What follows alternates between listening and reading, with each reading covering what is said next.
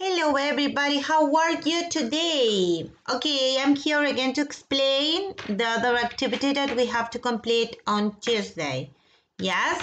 Today we are going to work with page 55 of our book. Yes? Hoy vamos a trabajar con la página 55 del libro para seguir hablando y practicando un poco sobre todo este nuevo vocabulario que estamos aprendiendo. Yes, we are going to we work in the virtual class with the 3 R's. ¿Sí? En la clase virtual hablamos sobre las 3 R's.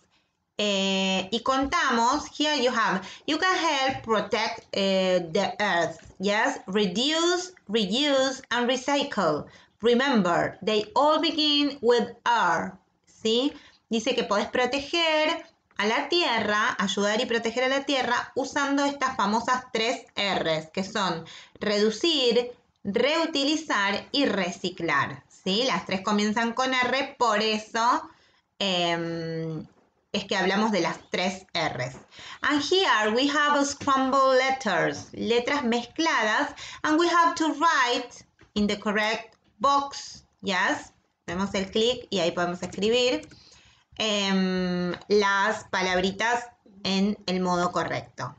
In the second part we have, yes, listening, ¿sí? Tenemos una pista de audio y vamos a escuchar cuál es el verbo correcto que están utilizando para cada oración. Acá yo les puse el cuadrito en donde ustedes van a tener que completar cuál es la opción, ¿sí?, que menciona en la oración al escuchar el audio. This is the activity that you have to complete on Tuesday the 1st, and I hope to see all of you tomorrow.